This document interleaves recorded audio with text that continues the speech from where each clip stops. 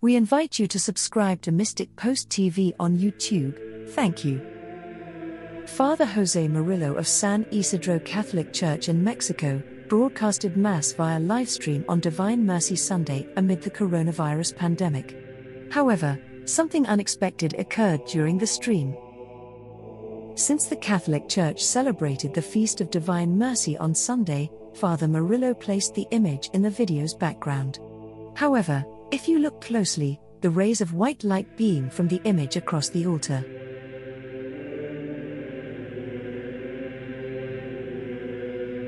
The parish commented on the event on Facebook, saying, "Lord, I trust you.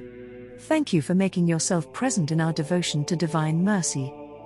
The parish then added this screenshot as the cover photo for their Facebook page because the belief in the miracle was so powerful.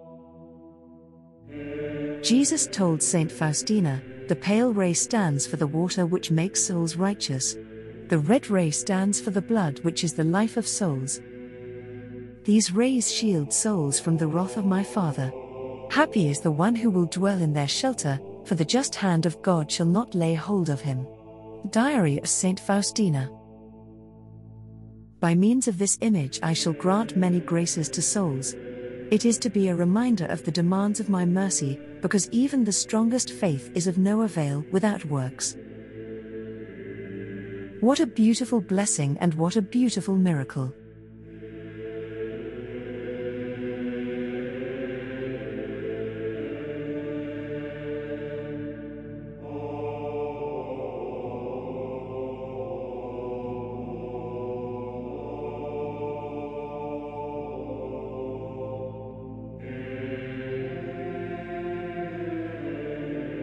Our Lady is calling.